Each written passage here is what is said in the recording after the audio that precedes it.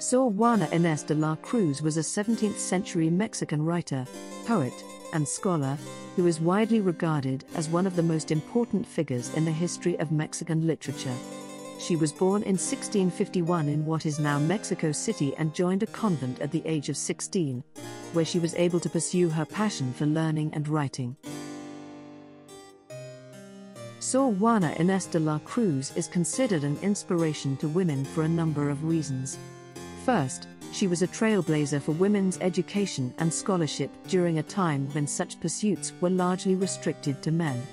Despite facing criticism and opposition for her intellectual pursuits, she became a respected scholar and writer, publishing works on a variety of subjects ranging from philosophy to theology to poetry.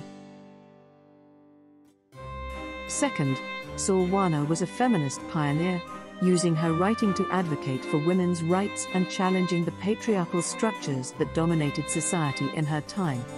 Her most famous work, Reply to Sor Filatea, was a defense of her right to pursue knowledge and education, despite the restrictions placed on women in her society. Finally, Sor Juana Inés de la Cruz has been celebrated for her literary accomplishments, which are considered among the greatest in Mexican history. Her poetry and prose are known for their beauty, complexity, and intellectual depth, and continue to be studied and appreciated by readers around the world.